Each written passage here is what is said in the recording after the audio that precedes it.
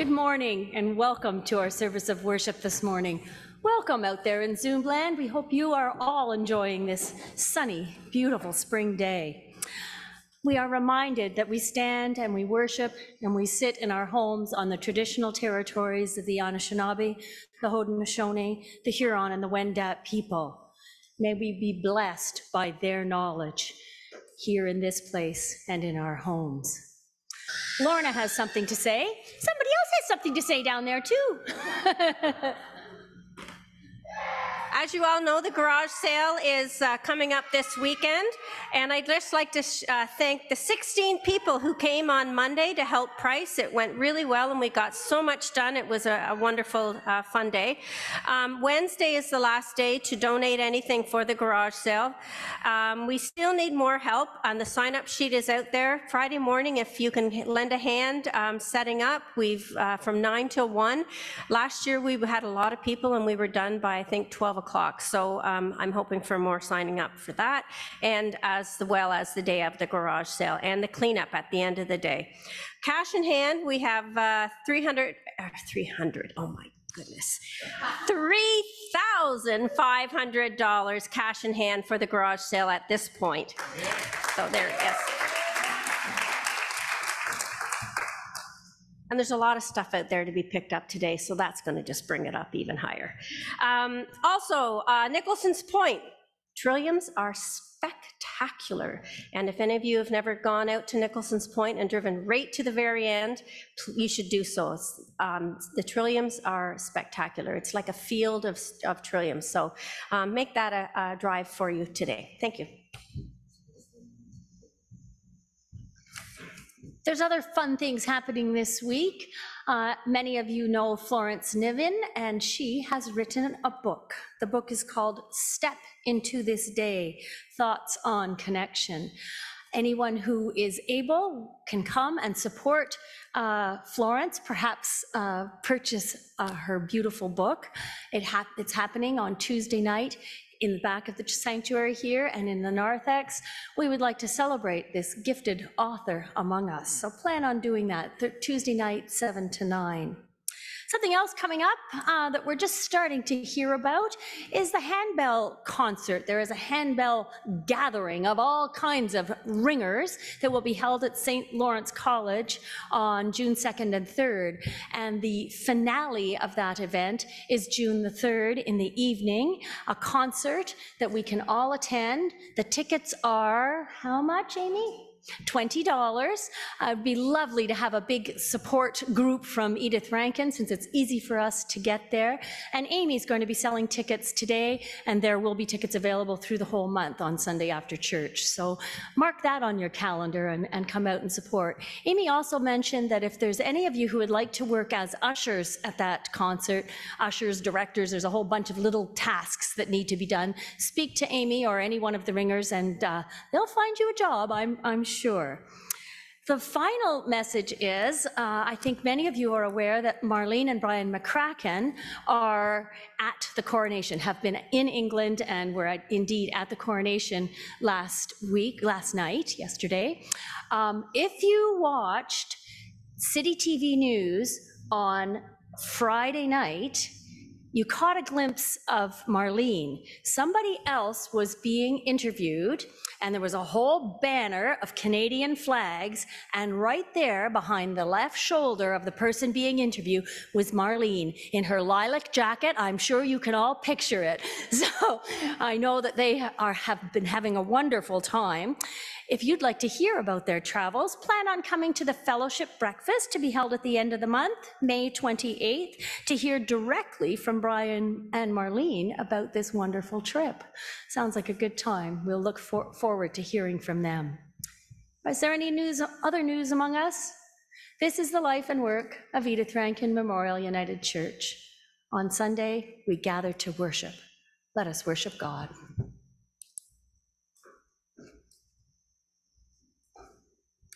We light our Christ candle this morning in honor of that coronation and add our blessing to King Charles. We also remember this week the death of the great Canadian Gordon Lightfoot and honor his light that he offered to our country and to the world. We also light our Christ candle this morning. Many of you have seen the police activity around the church with the barge in the water this week. And we ask that God's blessing be with all of the families who have been affected by tragedy and by the tragedies that are here within our midst. And we also light our Christ candle today in honor of our classics, all those who have dedicated their lives and commitments to this church and to sharing the good news of life and light and hope and peace with all the world. We hope that you will come out this afternoon to honor them. Come, all ye people.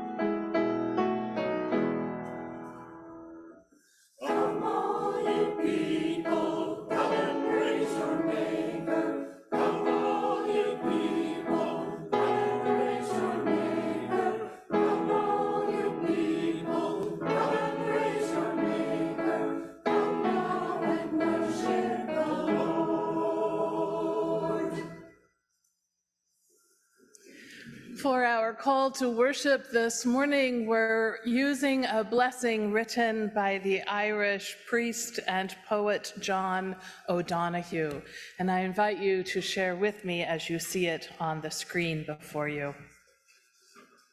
May you awaken to the mystery of being here and enter the quiet immensity of your own presence. May we have joy and peace in the temple of our senses. May we receive great encouragement when new frontiers beckon. May you respond to the call of your gift and find the courage to follow its path.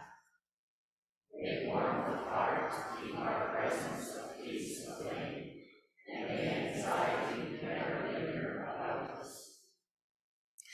May your outer dignity mirror an inner dignity of your soul. May you take time to celebrate the quiet miracles that seek no attention. May we be consoled in the secret symmetry of our souls. May we experience each day as a sacred gift, woven around the heart of wonder. Our centering prayer this morning is a call and response prayer, and we're blessed with the creativity of Paul Curry, who has put our words into a beautiful video this morning. I will say the word and you will echo it back as you see it on your screen. Let us pray.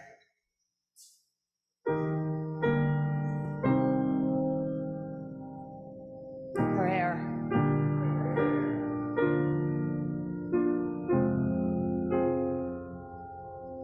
Hope.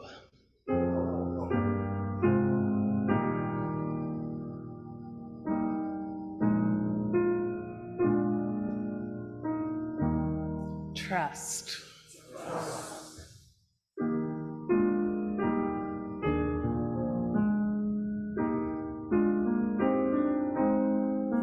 Breathe.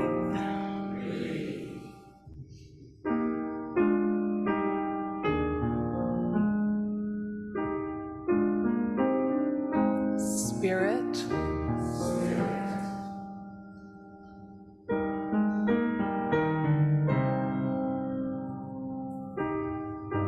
Blessing.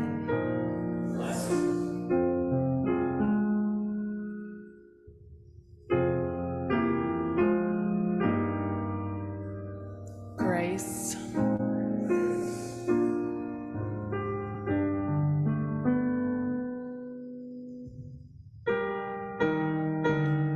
Forgiveness.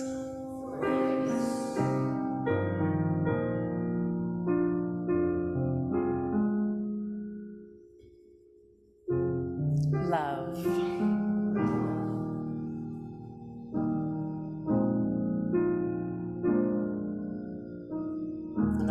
God's people can say, Amen. I'd like to invite our children and our youth and our young people to come forward for us this morning. Good morning. Can I sit next to you? Thank you. My name's Michelle. What's your name? Lauren. So nice to have you at church this morning. Would you like to meet some other friends? Can you tell her what your name is? My name is Ruby. Edith. Amelia. Yeah. Would you like to be friends this morning? We would love that. Yeah. Yes, love? And Catherine's here too. Is she sitting in the back today? Awesome. I hope that she sends us a big hug from all the way back there. So today, sometimes when we're at church, we learn special words. And today our word is blessing. Can I hear you all say blessing together? Blessing. What do you think the word blessing means? Do you think you know what that word means? Want some of the other friends to give us a hint? Yeah, give us a hint. It's sort of like it's sort of blessing means your luck kind of means sort of like luck from God or something like that. From God. Yes, that's exactly what blessing means. And today we're doing a very special blessing because when we read from a book here at church, what's that big book called again? Does anyone remember? The Bible. The Bible. Can I hear you all say the Bible? The Bible. That's that big book that we read about from stories written a long time ago, but they still help us live our lives today. And in that big book, what's it called again? The Bible.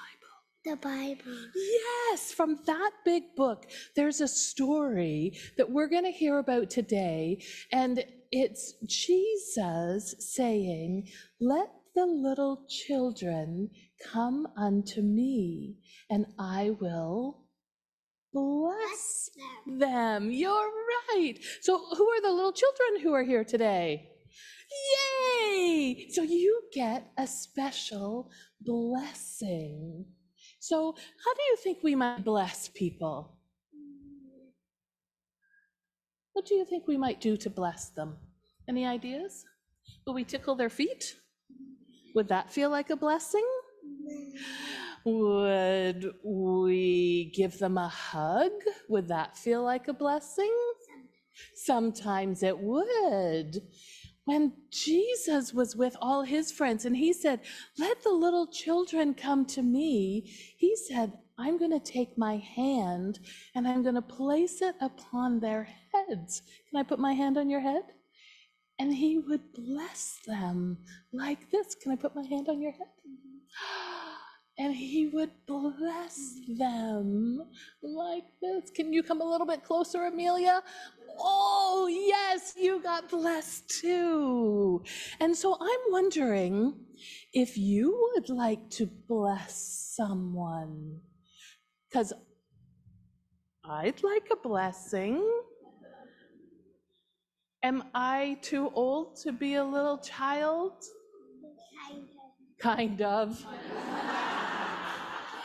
That's what I was afraid you might say. But you know what? God says that we are all God's children. And so however old we are, we get to have a blessing. So would you be willing to bless me? Can you put your hand on my head? Oh, can you bless me too? It's my favorite part. Can you stretch? How long are your arms? Oh, they're long enough for a blessing. Well, do you know what? Today, you are the special leaders of the church. And what's our special word today? Blessing. Blessing. Can I hear you all say it? Blessing. Well, I want to know if you would like to do some blessing today, because today not only are we honoring our young people, but we're also honoring, what's the opposite of young? Oh. You got it! Well, everyone. Our old people too. Everyone. Everyone. Are you saying everyone here is old? No, I just mean everyone here is getting blessed. Everyone here is getting a blessing? Well, that's a beautiful idea, Amelia. Today, we're honoring people who we call the classics. Can I hear you say the classics? Classic. The classics are over 80 years old. Can you imagine being that old? Well, there are some out here. We want to ask you, if you're a classic, we want you to put your hand up or stand up, whatever's most comfortable for you, because our children want to bless the classics. Look at them all there. So what we need to do is we need to rub our hands together so that we can make beautiful love between our hands. Yes, and then we're going to put them out and we're going to say all together, we, say it, we bless you. All of those classics, because those are our parents and our grandparents who love us and who teach us how to be faithful and loving disciples of Jesus. And so today, we want to thank you for being a blessing, but also for blessing our classics. Can you say a prayer with me? Let's fold our hands like this so they're not busy. And then we say, Dear God, thank you for your love. Thank you for your love. And for blessing us. And for blessing us. As we bless others. With love. And hope. And peace. And peace. And joy. And joy. Amen. Amen. Oh, you guys are awesome. You're going to get to go downstairs and have a fun time with Miss Ruth, and we'll see you after church. And we're blessed with a beautiful gift of music this morning by Kathy Lee, We Rise Again.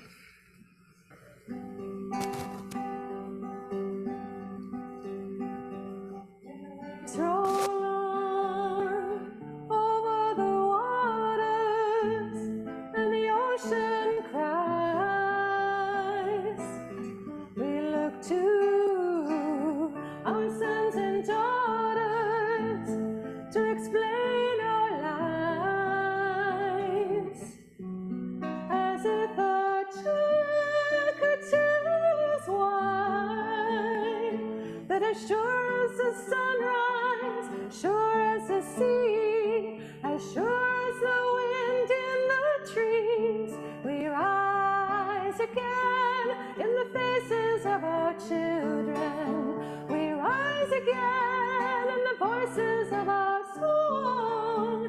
We rise again in the waves out on the ocean. And then we rise again.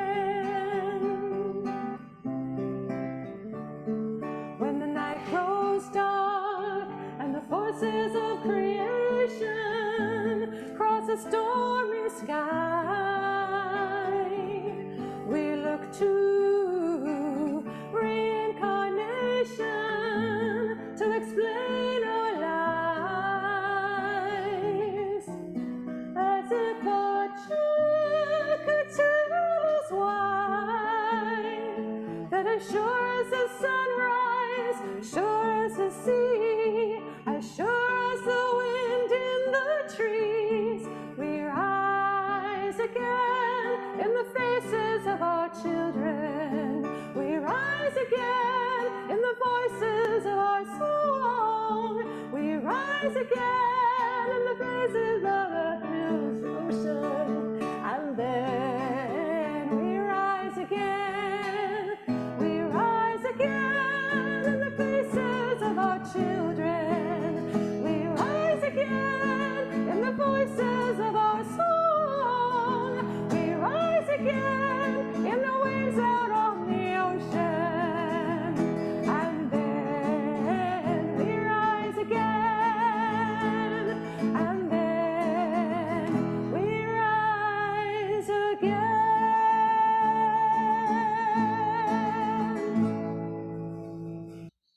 Today we are blessed to celebrate New Members Sunday once again here at Edith Rankin. And so I'm going to invite Alexandra and Anthony to make their way forward. I think Alexandra might still be in the nursery. There she comes.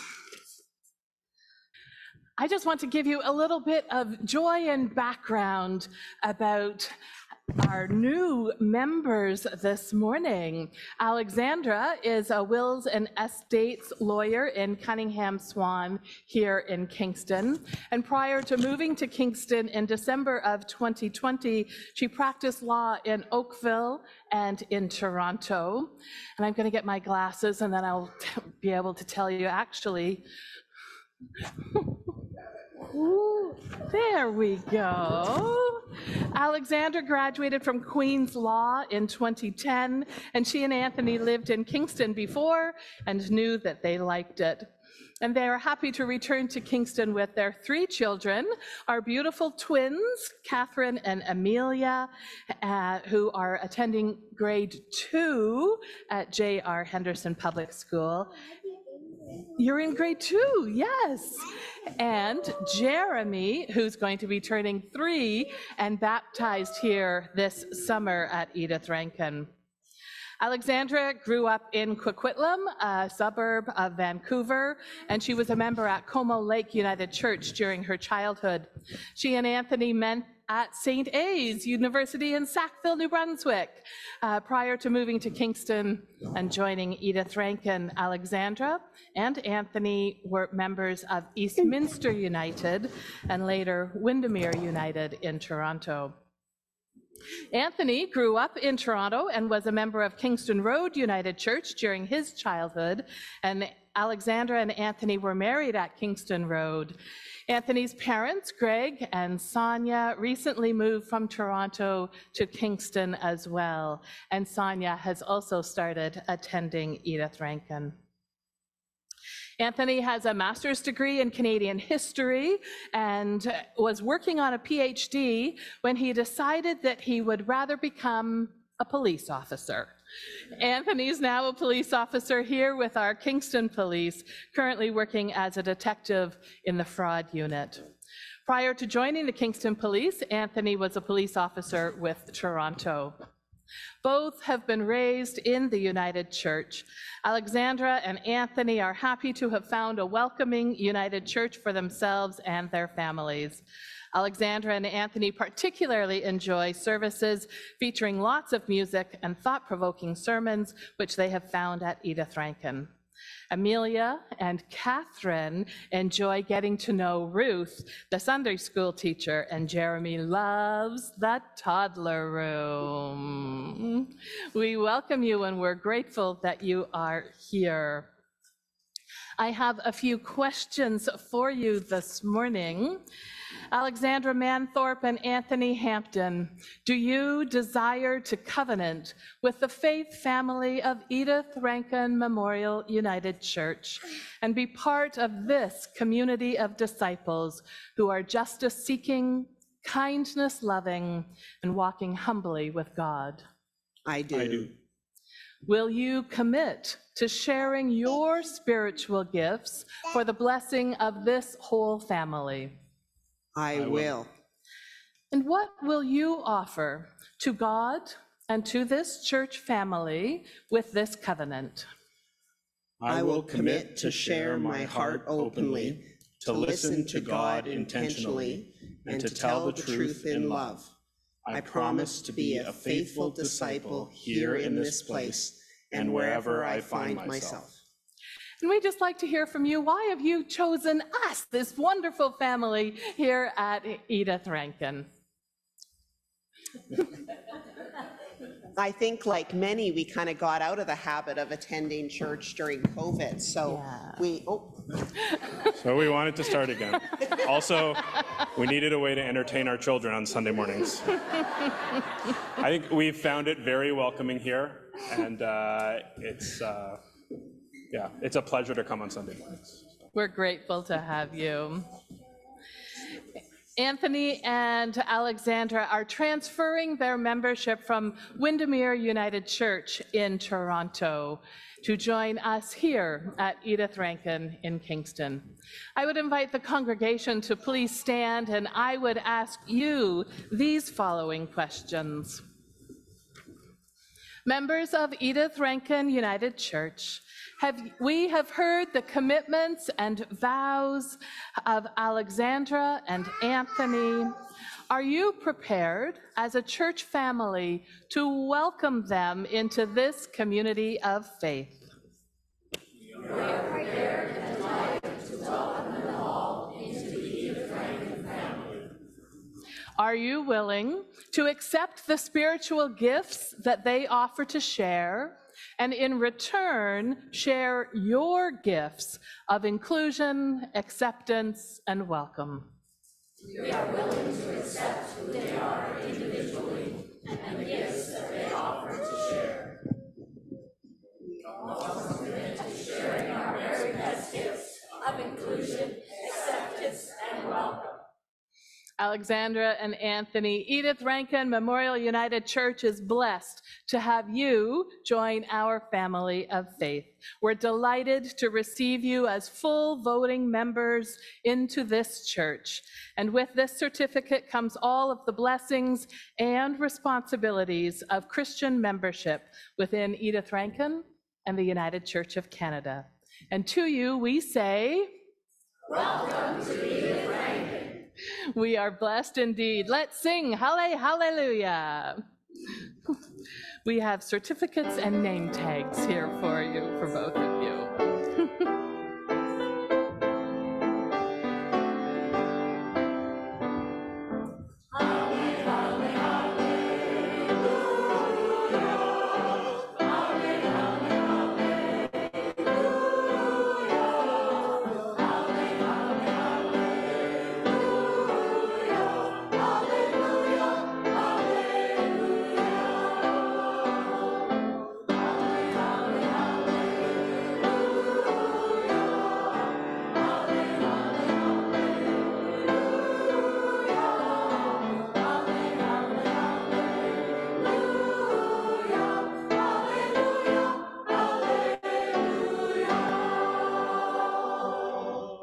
Please be seated.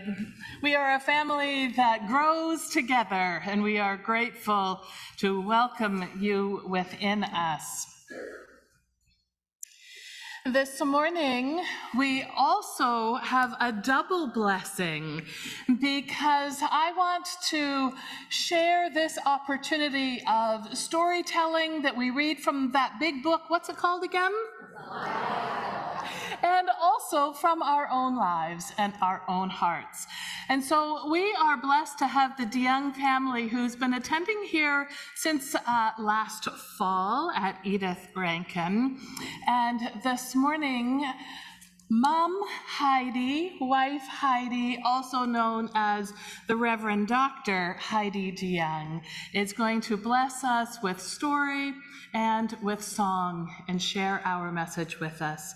We are delighted to be able to welcome you to share the good word and for your beautiful family to be part of our community of faith here. So Heidi, we welcome you. Oh, that's so much better. That feels great.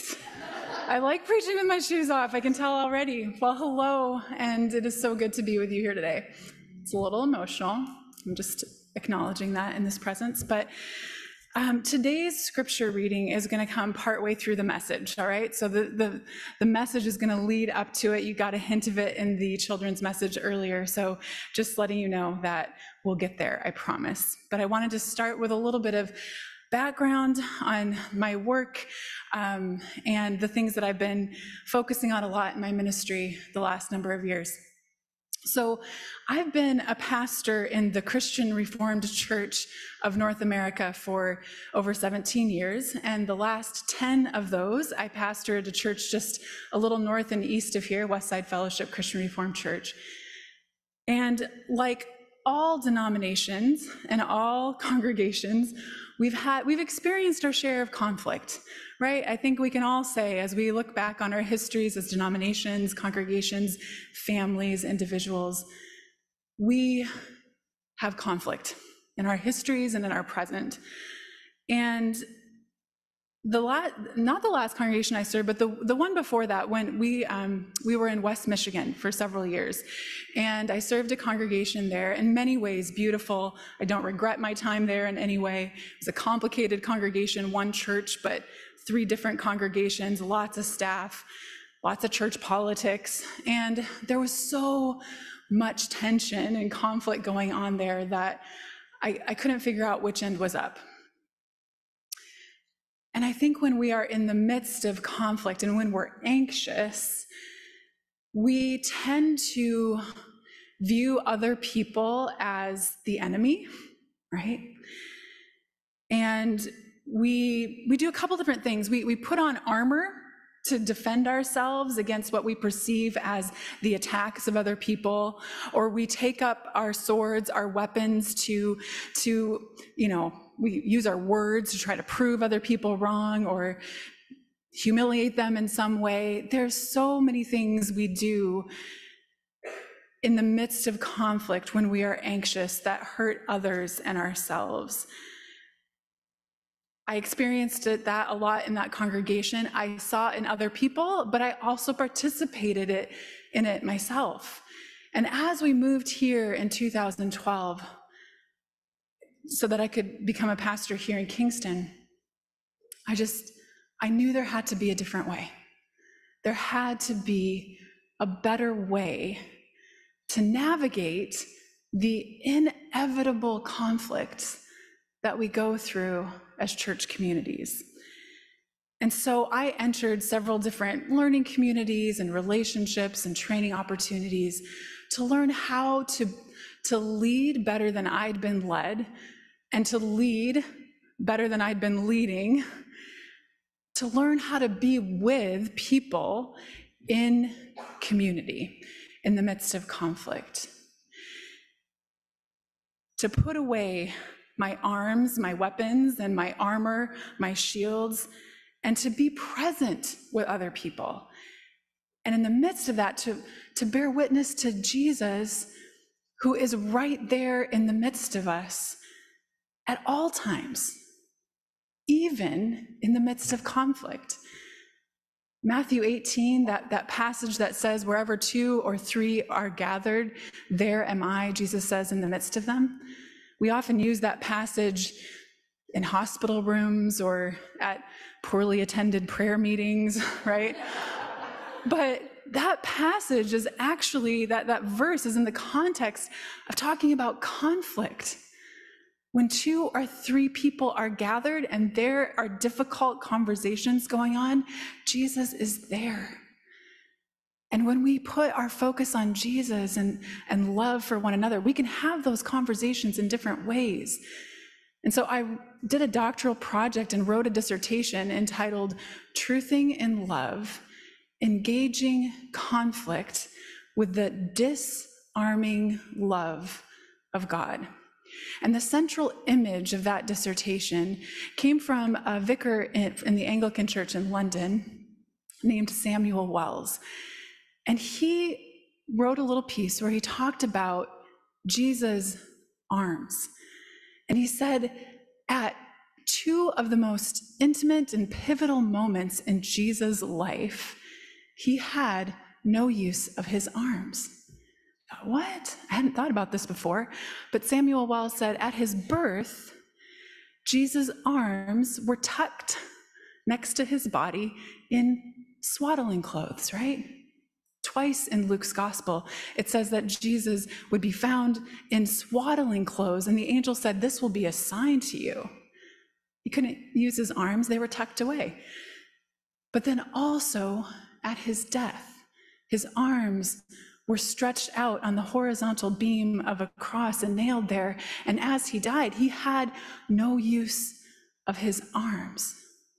And that image of Jesus not using his arms to fight back against those who were killing him and not participating in the cycle of revenge and violence that this world is so used to. That image is the image of love, of God disarmed. Samuel Wells says, Jesus is God disarmed.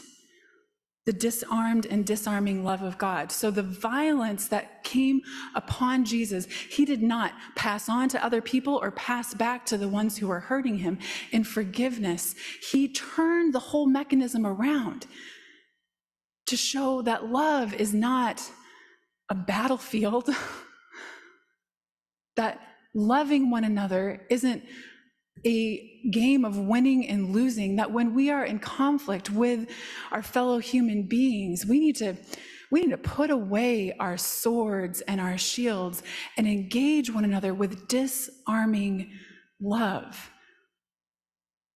Oh, that our swords would be turned into plowshares and our spears into pruning hooks. In all of our difficult conversations, whatever they are, whether that be about doctrine or about whose turn it is to do the dishes, we need to put away the swords and the shields and to be truly present with one another without attacking or defending, fists down, arms down. We need to engage one another with the disarming love of God. And the congregation I served most recently for the last 10 years, that was the work that we did together. We worked to become more and more of a congregation that wasn't fighting the way we typically see fights happen. And they are continuing that work, even though I am no longer their pastor, and I'm proud of them. The disarming love of God. Yes. And a little story. My best friend, Jonge, is a pastor in West Michigan. She has a parishioner in her congregation named Diane, whose adult son, Chad, died this past Good Friday, right around noon. And Diane texted her pastor, Jonge, saying how comforted she was. Chad died of lung cancer that had metastasized to his brain. That was his story. But she said she was so comforted by the fact that Chad died on Good Friday, right around the time that people all around the world were remembering Jesus' death. And these are Diane's words. She writes, "He passed at 12:10 into Jesus' arms." The same arms outstretched on the cross on that Good Friday. I don't believe that was by accident. I believe God chose to bring him home around noon on Good Friday, assuring me that Chad was in his arms, that Jesus carried him to his Father, saying, "This is one of my sheep." Jonge told me that story on Easter Sunday morning, and I felt both convicted and healed by that story. Because you see, yes, Jesus is God disarmed, but Jesus is also God with physical arms. The arms of Jesus welcomed Chad into the life to come. But we also read all through the Bible the stories of the arms of Jesus, how he, with his hands and arms, fed the 5,000, how he touched sick people and made them well, touched dead people and made them alive again. How he, with his mighty hand, the finger of his mighty hand, wrote on the ground and warded off the stones that were coming at this woman. How he, with his outstretched arm, rescued Peter from the waves of his doubt. And Jesus' arms were arms of embrace. And so the scripture passage this morning, my youngest was assigned to read today, so that worked out really well. So Zoe's going to come up here as she does. This is Zoe. She's in grade 6, and she's been helping out and participating in the children's ministry here. She had to stay in the service today. and she's okay with that too.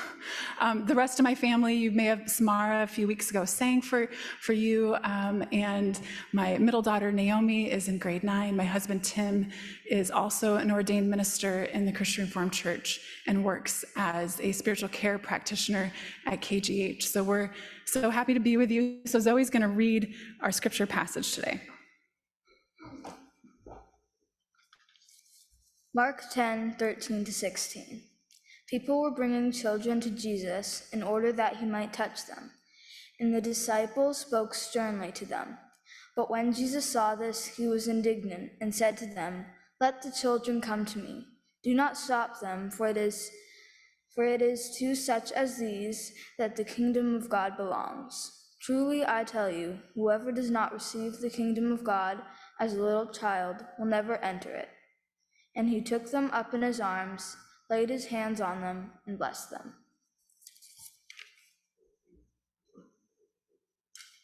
Thanks be to God for his word. Thanks, Zoe.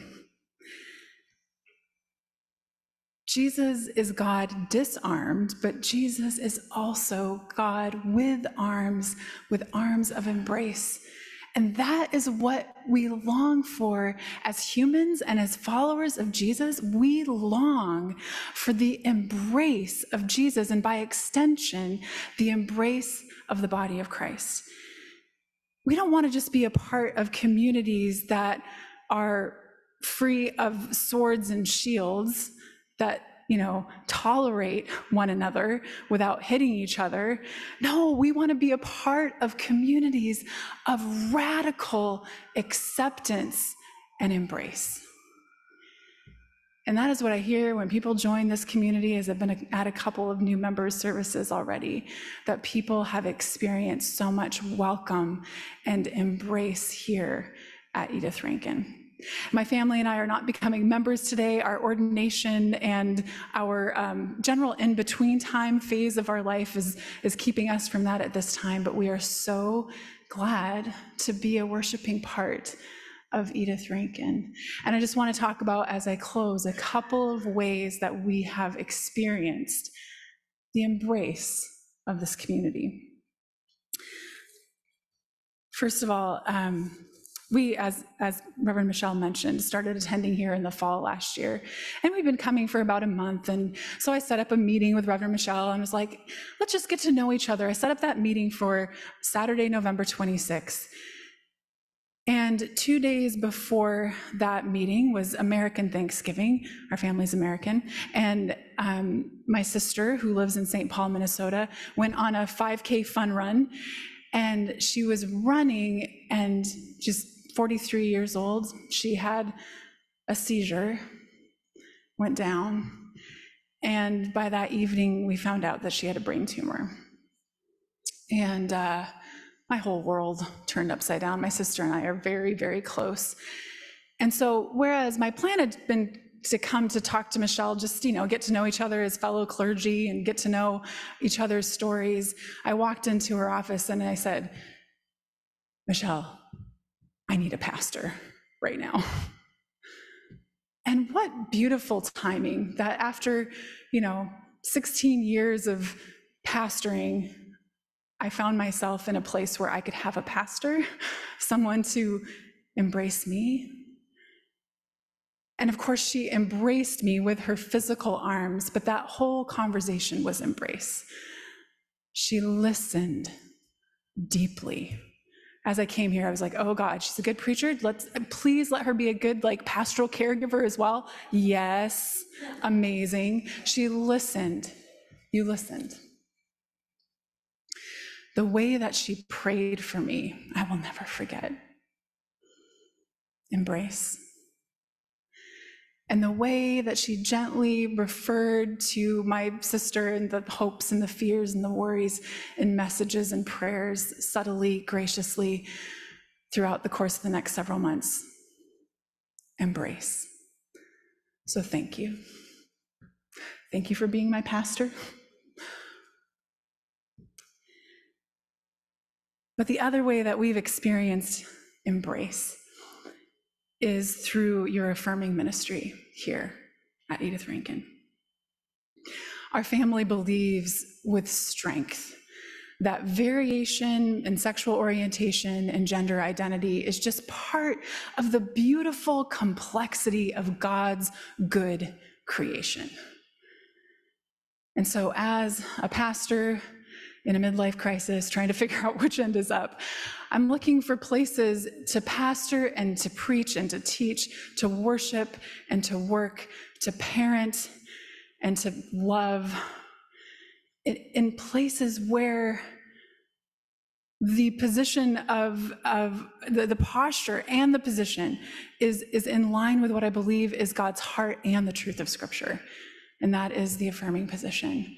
And so not only to hear stories of so many of you of welcome and embrace, but also to watch the affirming team here work those stories and this work into the life of the community. For our family, this is embrace. Sometimes I'm weeping as you share your stories. Thank you. Let the children come to me, Jesus said.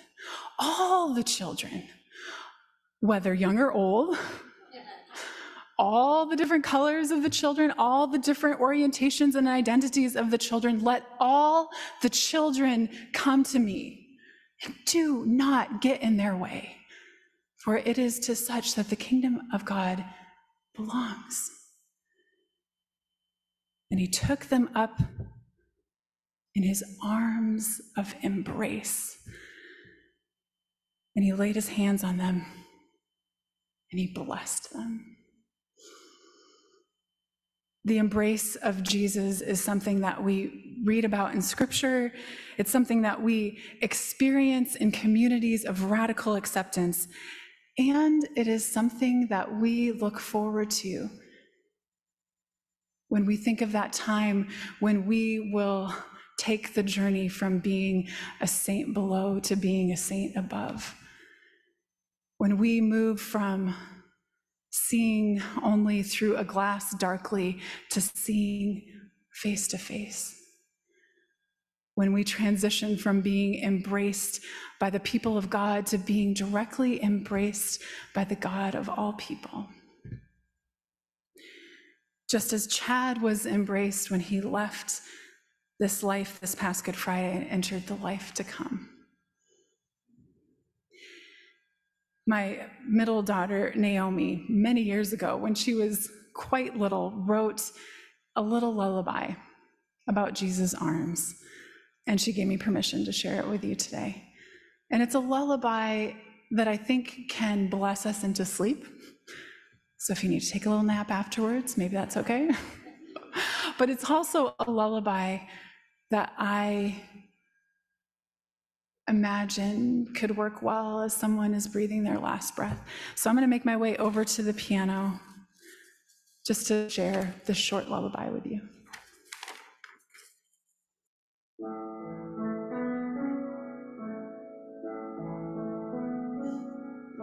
Sleep in Jesus' arms, sleep in Jesus' arms, sleep with him who makes you strong, sleep with him who sings this song, sleep with the Lord our God. Sleep in Jesus' arms, sleep in Jesus' arms, sleep with him who makes you strong, sleep with him who sings this song, sleep with the Lord our God.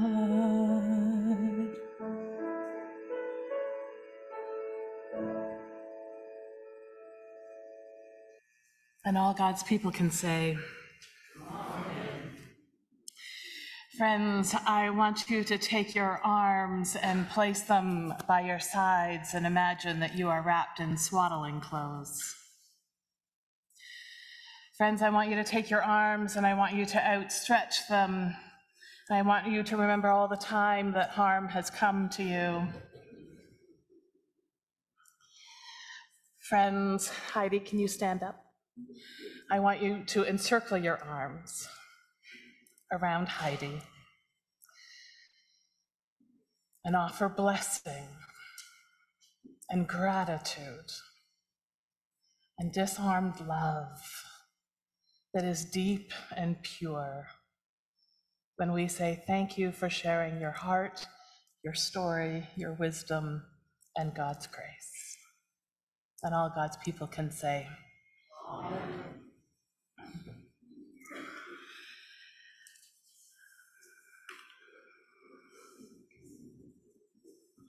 We're going to invite you to sing when you find your voices. Be still, my soul. It's 6:52 in Voices United or on your monitors.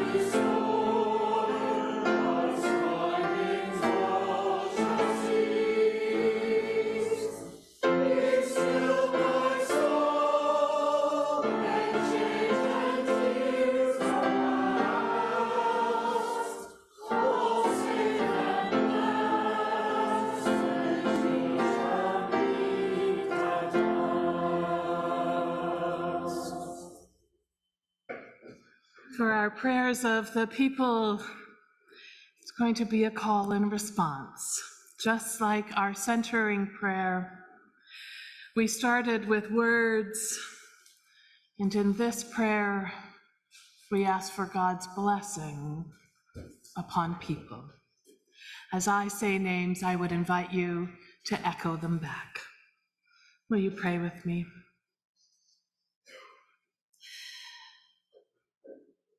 Holy God, with outstretched arms and outstretched hearts, we come before you humbled,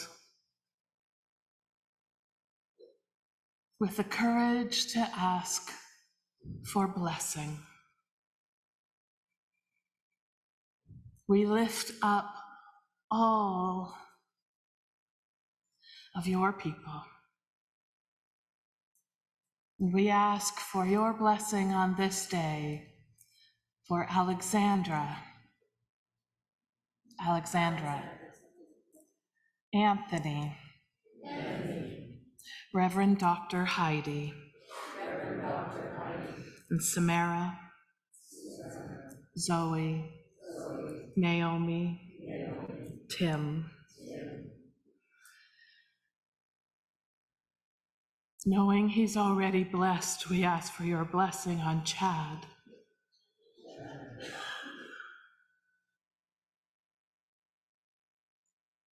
Knowing that we are already blessed, we ask for your blessing upon us. And all God's people can say, Amen.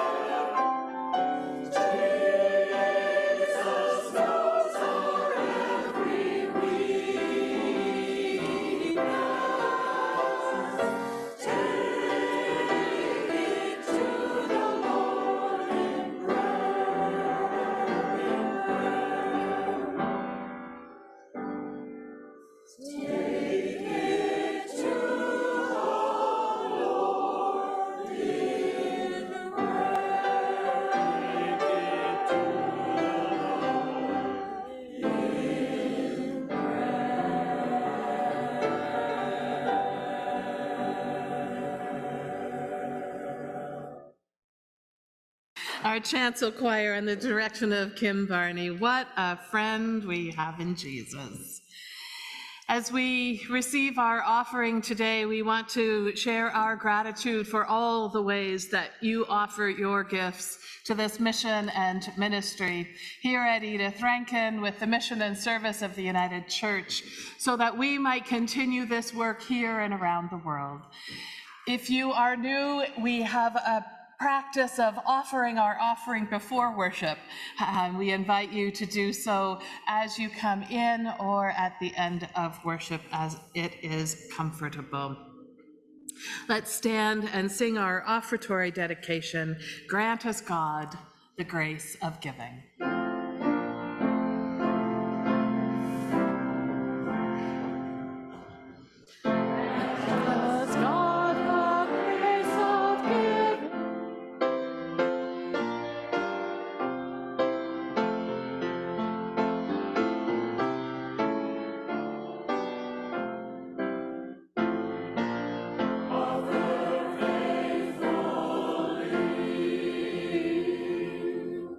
Holy God, we ask for your blessing upon these gifts and upon all who have given, so that we might be disarmed and live our best lives as disciples of your love and your grace, your forgiveness and your mercy. Might we offer the best of ourselves to this mission and this ministry, so that everyone everywhere might feel the embrace of your blessing this day.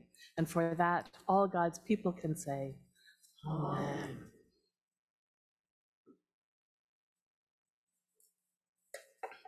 Let's share together our closing hymn. We'll sing, Let My Spirit Always Sing.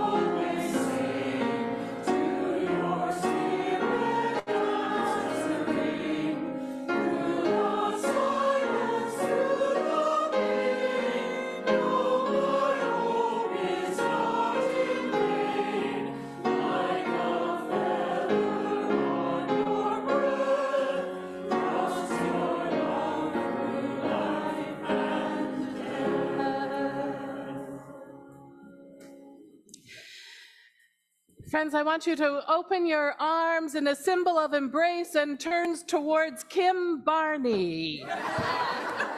On Tuesday, Kim is going to become a Canadian citizen.